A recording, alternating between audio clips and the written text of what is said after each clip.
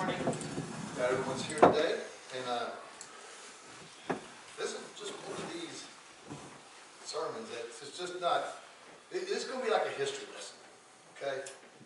I'm really just going to fill in the blanks of this prophecy that was given to Daniel by the angel here in Daniel chapter 11.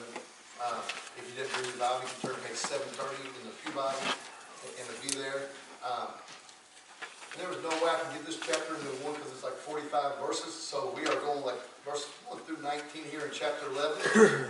But I did entitled God Keeps His Promises. And we're going to see how God does keep His promises, that He fulfills His word. We know in Isaiah 48 it says the grass withers, the flower fades, but His word stands forever. And so we're going to talk about God keeping His promises and doing this. And I'm not going to read these 19 verses and then come back and reread them. I will break them down as we go along in the sermon. So stay there in First Peter. Stay there in Daniel, and I will get to it. I promise. So if you will, just pray with me. Lord Heavenly Father, I just thank You for the ability to come and worship You today, and Lord, just be able to go to your table of communion to break bread, and Lord, and just be grateful for what Your Son did for us, that He came and took our penalty and the wrath that we deserve. God, I'm so grateful I was able to sing songs of praises to You today and read from Your holy word and just pray. God, just be able to come and worship You. And now, God, I pray as we come to this time of this message, I pray that these words spoken here are going to be Your words. Lord, I know it's only through Your strength that I'm able to do anything. That I'm able to come here and I humbly come to Your cross. Lord, just asking You for Your strength. Thank You, God, for what You do. In Jesus Christ's name I pray. Amen. You know, promises are funny things, aren't they? I mean, they're really easy to make. Well, I promised to do this and I promised to do that. I mean, they come out really easy. But promises are generally hard to keep.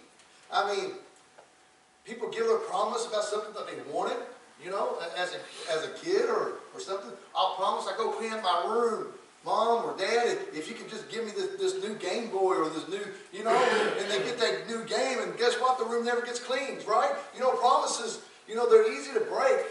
You know, they get something they want out of the promise, and then they just forget about the promise that they made. Or perhaps when somebody made a promise, they really meant to honor that problem, but now the circumstances in their life has changed, and now it's going to be detrimental for them to keep that promise, so they don't keep that promise. We've all had it happen to us, haven't we? We've all had promises broken to us, and I would be willing to bet that most of us have broken promises before. I know that I always have good intentions on keeping my promises. When I promise I want to do something, but I know I have broken promises. Not because of any other reason, but I just wasn't able to follow through or whatever. My intentions were right. But we've all been on both sides of that wall, I guess. You know, election's coming up, and we know good and well all these politicians are going to be breaking their promises.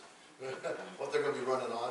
I mean, they just say whatever they say. We know that the exact opposite is probably going to happen. Let me tell you what. What I want us to know today, what I really want us to take away from this message today, is that God is a God who keeps all His promises. There is not a single promise that God has ever made, that He has ever, any prophecy He has ever told, or anything in the Bible that He will not keep. Period. Point blank. He keeps all His promises. Every single one of them. If He hasn't kept them yet, that means one day He will keep them in the future.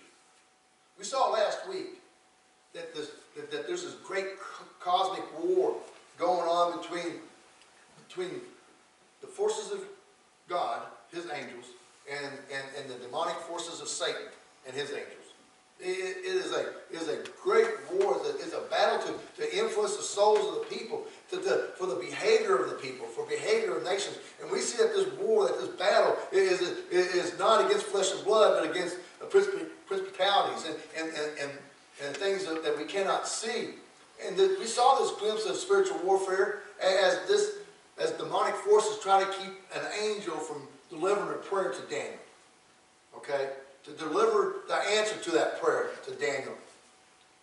It was an important prayer. It was a plea to God to protect the Jews who returned back to the promised land, who have returned back to the city of David, to Jerusalem, to rebuild that city, to rebuild that temple there in Jerusalem. So, and they have fallen underneath persecution, of being very oppressed by the people surrounding nations. And so that's why Daniel was praying for this remnant to be protected, so they could fulfill the God-given purpose of which the Messiah would come through.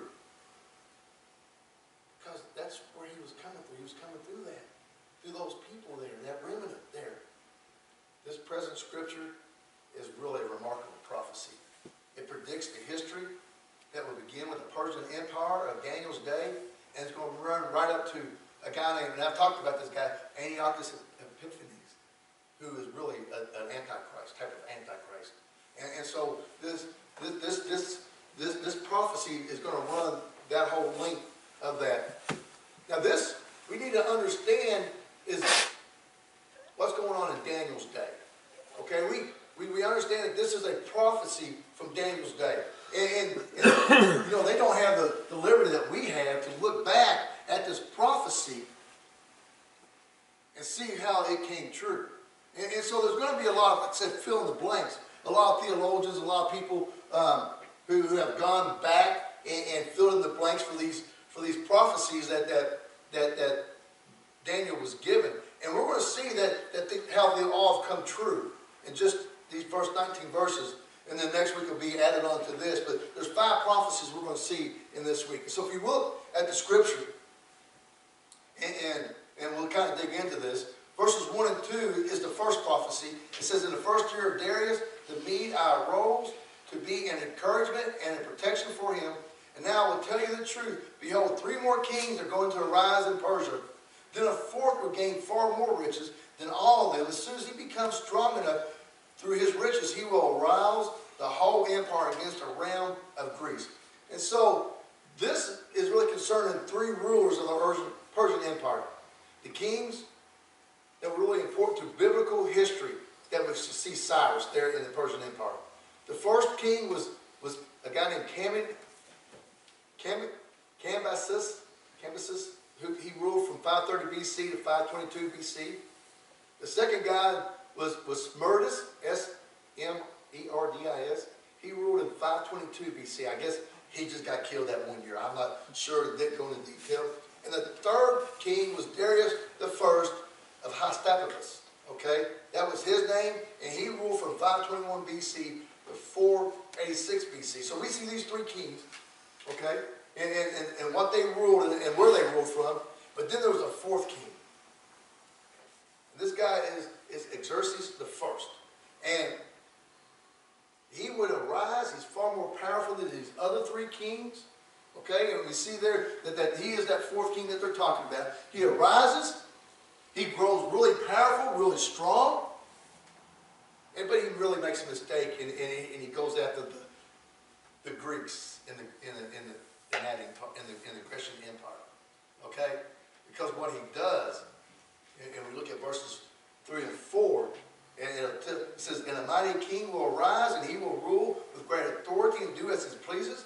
But as soon as he has risen, his kingdom will be broken up and parceled out towards the 4 points of the compass, and not of his own descent, nor according to his authority which he wielded, but for his sovereignty he will be uprooted and given to others beside them." We should kind of know who that Grecian ruler is. I mean, we've talked about him, and we have to kind of understand that is Alexander the Great. Okay, so this king in Xerxes goes into Greek, and he just makes Alexander the Great mad. Okay, basically what's happening. And so Alexander the Great rises up, conquers. I mean, he just goes and just conquers nation after nation. I mean, he conquered the known world. He had a lust for power. He was driven by that. Swept across the face of the earth and conquered all these nations. And we see that he was had everything going. But after 9 years, at the pinnacle of his power, he died. You go back in the history books and read that he had a high fever, and he died of that fever. And so he had 2 sons. And the scripture says, even though he has descendants, it didn't get left to his descendants, but it got divided up into 4 different parcels. We've talked about that earlier in Daniel, and we see that since he died, how it's going to be the 4 generals got divided up to them, but they never were strong as Alexander the Great was, okay? And so they couldn't really hold on to that and achieve the power that Alexander the Great had. And so we see that now Alexander the Great came, he conquered, he died, he got split up to these 4 generals. So that's where we're sitting at. And now we're going to look at this 3rd prophecy, which is just in verse 5. And it says, "Then the king of the south will grow strong, along with one of his princes, who will gain ascendancy over him and obtain dominion. His dominion will be a great dominion indeed." So, this prophecy here is for the king of the south, which is Egypt, and the king of the north, which is Syria. The 2 kings, the first king of the south, it was Ptolemy, P-T-O-L-E-M-Y. That's how you say that. Spell that name. And the other one was Seleucus the first, Nicar.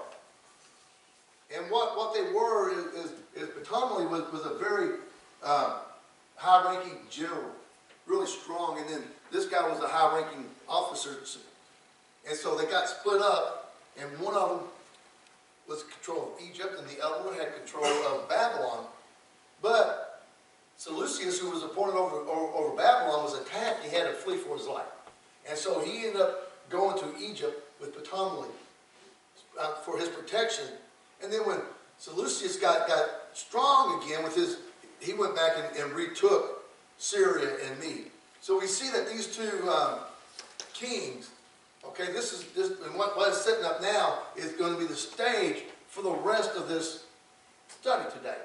So we got Ptolemy, who's the king of Egypt, and then we got Seleucus, who's the ruler over Syria. And we see that's what these 2 prophecies are. And these 2, between these 2, the rest through verse 19, we're going to see how these 2 play a major role in this vision or prophecy that the angel gave Daniel. So verses 6 through 12, it says, "After some years they were formed an alliance, and the daughter of the king of the south will come to the king of the north to carry out a peaceful arrangement. But she will not retain her position of power, nor will he remain with his power, but she will be given up along with those who brought her in, and the one who served her, as well as the one who supported her in those times. But one of the descendants of her line will arise in this place, and he will come against her army and into the forces of the king of the north, and he will deal with them and display great strength. Also the gods with their metal images and the precious vessels of silver and gold, he will take them into captivity to Egypt. And he on his part will refrain from attacking the king of the north for some years. And the latter will enter the realm of the king of the south, but will return to his own land. His sons will mobilize and assemble a multitude of great forces, and one of them will keep on coming and overflow and pass through, though he may again wage war up to his very fortress. The king of the south will be enraged and go forth and fight with the king of the north. Then the latter will rise a great multitude, but that multitude will be given into the hand of the former. And when the multitude is carried away, his heart will be lifted up, and he will cause tens of thousands to fall, yet he will not prevail. And that's a lot. Okay, when you're trying to read through that, and you're trying to figure that out, that's a lot. But this concerns the dominance of Egypt over Syria. That's what we see in this prophecy. And the angel really gives 5 different significant historical facts that really happened here. First, the 2 dynasties, they would kind of form an alliance. The agreement is from the 2 rulers that Ptolemy, the king of Egypt, would give his daughter Berenice into marriage over the king of Syria. And then they would have a son, and that child would be the king of Syria. But that plan didn't come through. We see that but she will not retain her position of power. What had happened is that the former king of Syria's wife, ex-wife maybe, wanted her son to be king of Syria. So she killed her former husband and the daughter of Potipharah. So her son could reign as king. And you know, like I said, you can go back and you can look at these things and you can dig it up and you can see that would happen. So that alliance between the two kingdoms never came about. And thirdly, the prophecies include the prediction that the brother of Berenice, the one who got killed, would succeed his father. He would attack Syria. He would attack Syria and avenge his sister's death. And then we see that Daniel's vision, including predictions concerning the son of Seleucus, who succeeded him, that they mobilized a mighty army, stirred up war, and they overwhelmed those who they attacked. And then the king of Egypt, which would be Ptolemy's son down to the 4th generation, would march out against the king of the north. He would defeat Antiochus of Syria, and he would have great victories, but in the end, God's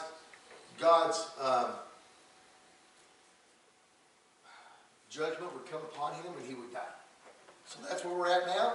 So we see that they're still battling, that there's prominence of Egypt dominating Syria. Now we're going to look at the last part of this, and this is where we're going to see where Syria is going to dominate Egypt. And we get in verse 13, it says, the king of the north will again raise a great multitude than the former, and after an interval of some years, he will press on with a great army and much equipment. Now those times many will rise up against the king of the south. The violent ones among your people will also lift themselves up in order to fulfill the vision. They will fall down. Then the king of the north will come, cast up a siege ramp and capture a well-fortified city. And the forces of the south will not stand their ground, not even with their choicest troops, for there will be no strength to make a stand. But he who comes against him will do as he pleases, and no one will be able to withstand him. He will also stay for a time in the beautiful land with destruction in his hand.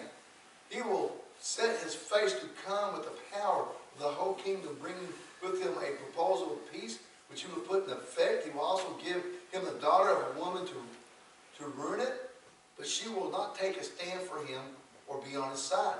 Then he will return his face to the coastlands and capture many, but the commander will put a stop to his scorn against him. Moreover, he will repay him for his scorn. So he will return his face towards the fortress of his own land, but he will stumble and fall and be found no more.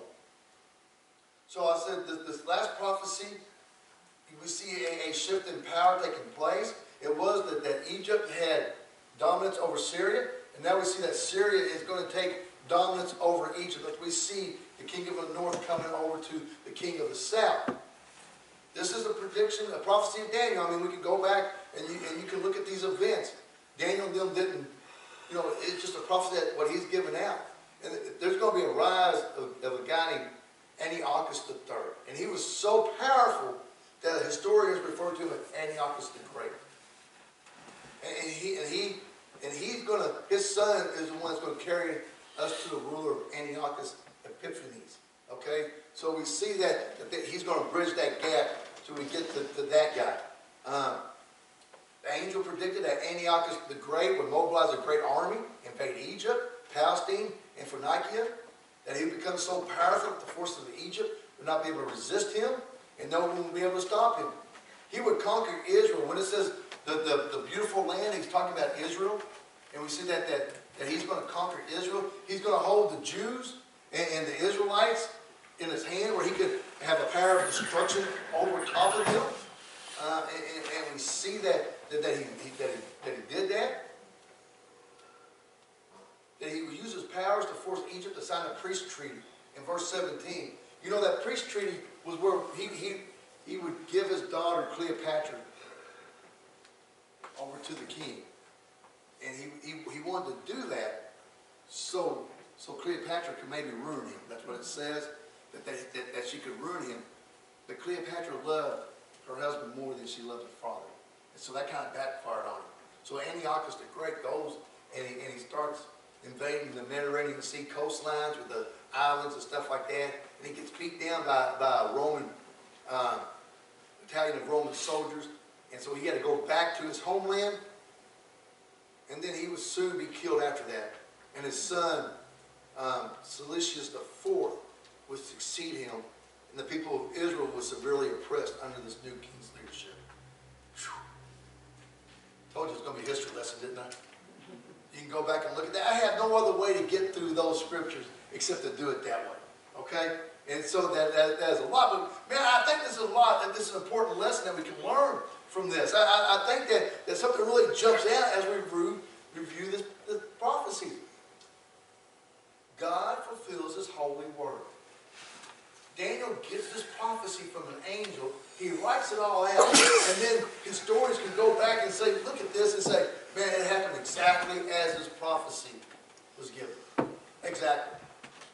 Down through the centuries, God's given us prophecies after prophecy.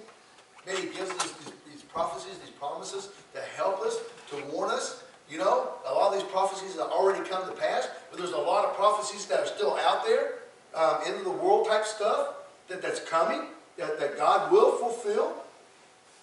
You know, his promises come true. God does not make a promise that he does not fulfill. Luke 24:44 says, these are my words which I spoke to you while I was still with you. And all the things which are written about me in the law of Moses and the prophets and the Psalms must be fulfilled. And they will be one day.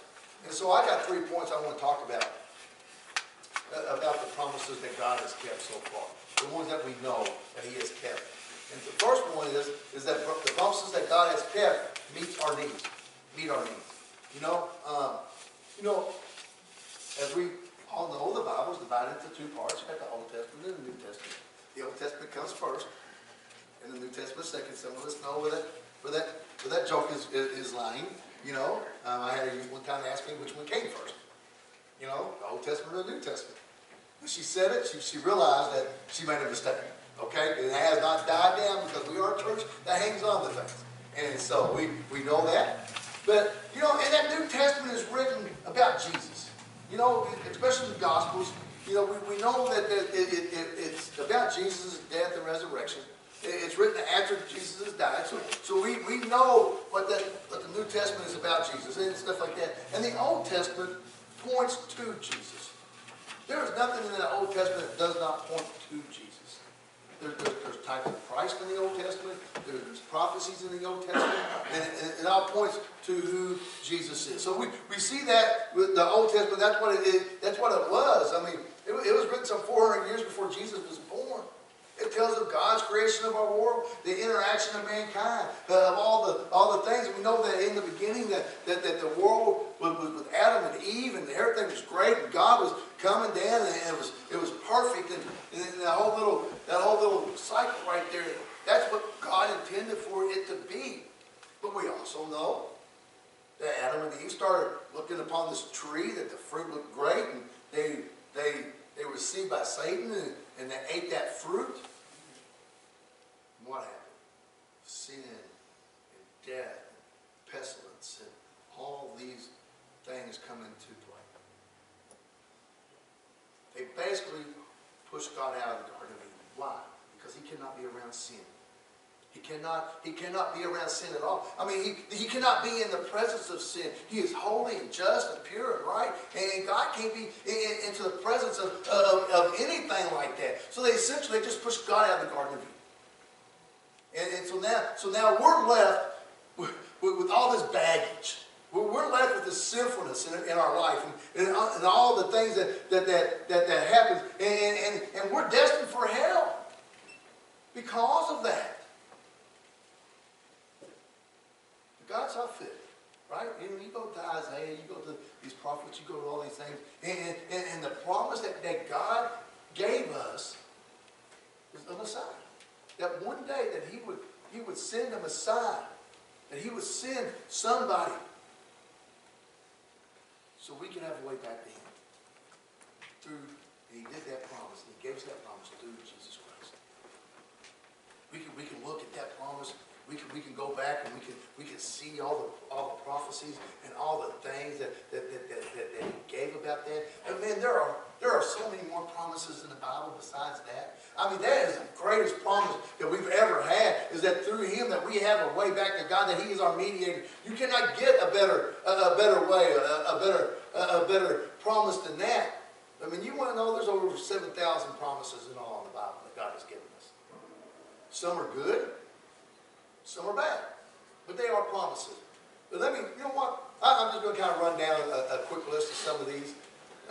He said, do not be feared. Do not fear that I am with you always, that I will be there.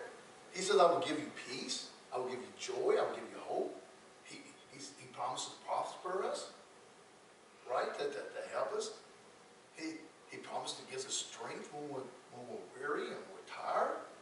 He promised to encourage us, to help us through our times, you know. He promised to answer our prayers, and we talked about that.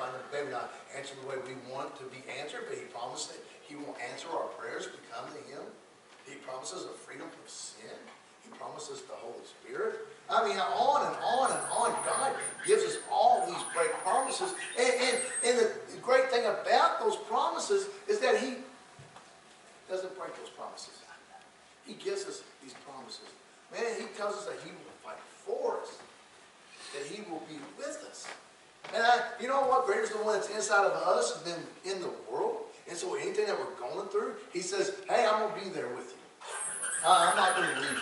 And so we see all these promises that God has kept, and we can just continue. If you want to look them up, I mean, they're in the back of my Bible. They're in probably back of your Bible. The promises that God gives you. I mean, Google it. You'll see all these promises, time and time again. All the prophets have predicted things to come. We see that God has kept them time and time again. Now, one of the things that God does in promises is just to make us ready. You know, he doesn't say, I will give you everything you want. He says he will meet every one of our needs. Right? So we understand that. The promises that God gives us will meet our needs. That's one of the greatest things that we have. Second promise I want us to see, the promises that God has kept were costly and required great sacrifice. Costly and required great sacrifice. How many of us have ever said, man, I sacrificed a lot. I've given up a lot. You know, many people, I think they misplace that sacrifice, you know, of what they think maybe sacrifice is. So, well, you know, I sacrifice not driving an expensive car because, you know, I don't drive a Cadillac, so I sacrifice to drive something a little bit less. But that's not a sacrifice if you can't afford a Cadillac, right? I mean, it's not really, you might be sacrificing, thinking you are, but you're really not, you know. Maybe it's a nice home or clothes or whatever it is. Maybe you say, you know, I'm gonna fast, but you don't have any food. That's really not fasting, that's a condition. You know, you don't have any food, so therefore you have to fast. You know, I guess what I'm saying is sacrifice is a choice. Sacrifice is a choice whether or not that you can do. When you give up control of something that is yours so that you can no longer use it for selfish purpose, then that is a sacrifice. Let me say that again. When you give up control of something that is yours so that you can no longer use it for selfish purpose, then that is a sacrifice. Basically what that is saying, if I decide to give something up that I could use, if I decide to give something up, whether it's my time, my money, whatever it is, then I'm sacrificing that for somebody else. Right? I mean, you can't give out of your surplus. I mean, God doesn't consider that a sacrifice. I mean, you look at Mark 12, verses 43 and 44, and it's the widow's mind. It says, calling his disciples to him, he said to them, truly I say to you, this poor widow put in more than all the contributors in the treasury, for they all put in out of their surplus, but she out of her poverty put it in all that she owned, all that she had to live on. So basically, you know, an example is if you have two toasters and you give one away, you still have a toaster. You can still make toast. You're really not sacrificing the toaster. But if you give away everything that you've had, if you give out your surplus, but if you give not out your surplus, then you are sacrificing. I'm just trying to get to the point of having us to understand that the sacrifice that God gave us is not easy to keep. Man, that to me, isn't that the greatest sacrifice? Man, it didn't come cheap. It was very expensive. It required a great sacrifice. You think about that journey that Christ had from heaven. You don't know how far really that distance is, but spiritually, that's a big distance. You think that Jesus in heaven, with everything that is in heaven, how great heaven is, with all the wonders of heaven and how beautiful it is, he gave that up to come to our diseased, depressed, deranged world. He gave up everything to come here. What a great sacrifice. You can't, well, God kept that promise of his son, of the Messiah, kept the promise of giving us somebody who we can get back to him with. Man, you think about for a minute, what is the greatest, most valuable thing that you own? Just think about that. Would you be willing to give it up for somebody else? What God did with Jesus, gave him up for everybody else, even though that we are rebellious, his enemies. God's promise didn't cost Jesus money. It cost him his life. The journey was long, the cost was great. But Jesus kept that anyway. He went to the cross being obedient. Man, what a promise being fulfilled, being kept. And the last thing I want us to see is the promise that God kept are available to everyone. Available to everyone. You know, in Acts chapter 10, it is a vision to Peter that he gets. There's a guy named Cornelius. He is a Gentile. He is a commander. He's called a centurion, where he's a commander of 100 people. He is a very godly man. He prays. He helps people out. He's a righteous man by all accounts. That's what this is. I'm not going to read this whole section. Just kind of give you a brief idea of who he was. Man, and an angel of God came to him and said, man, your prayers have been received. What I want from you, what you need to do is, in this vision that gives to him, you need to send 3 men to Joppa to go get Peter. Okay? You need to go get Peter. And so then it kind of goes to Peter, and Peter was hungry. He was getting ready to eat supper, and he goes up to his rooftop, and he falls into a trance, and he sees the vision of a sheep being lifted down from heaven with all these animals on, and he was told to go eat. And Peter says, look, Lord, I can't go eat. Those animals are unclean.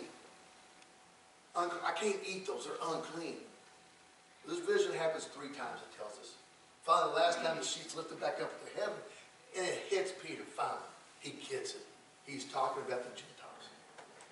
He's talking about everybody. That gospel is for every person. Those 3 men come to get Peter. Peter goes to the centurion's house, to Cornelius' house, and Cornelius invites all of his friends, his family. There's a large gathering there, and Peter goes in his house. And let me tell you what, it was unlawful for a Jewish man to even step into a house of a Gentile man.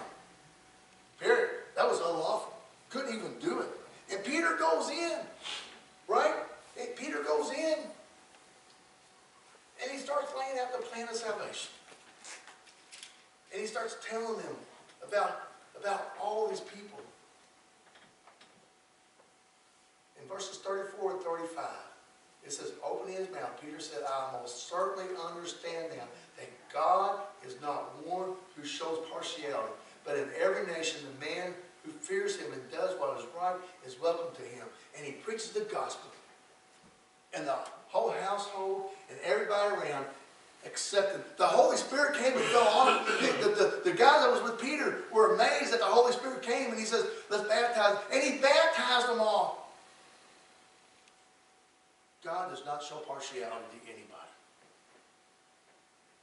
We're all the same in God's eyes. You know, Jew, Gentile, at this point in time, it doesn't matter because we're all the same.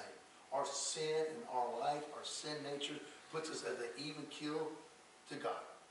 Somebody who we think is worse than we are. Somebody who we picture in our mind that God could never save. Somebody that is out there and we're like, you know what?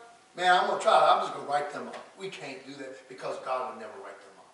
Yes, He does turn them over to their own devices. He knows their hearts, and He knows that somebody's not going to turn to Him, that He'll just let them go on their own way. But there is nobody that God cannot touch. That's a promise that He keeps. Man, I am grateful for that because my sins keep me from heaven. Every single one of ours. And the only difference between me and somebody who's in jail for murder or for any other thing that they do is for the grace of God. And the promise that He has given us that my Son is for every single one of us. You know what? As we look at these prophecies today, as we see these prophecies and how they were fulfilled just in these 19 verses, I want us to realize that the plan of God will always go as He plans. That God has a plan for each and every single one of us. God has a plan for this world, for this church.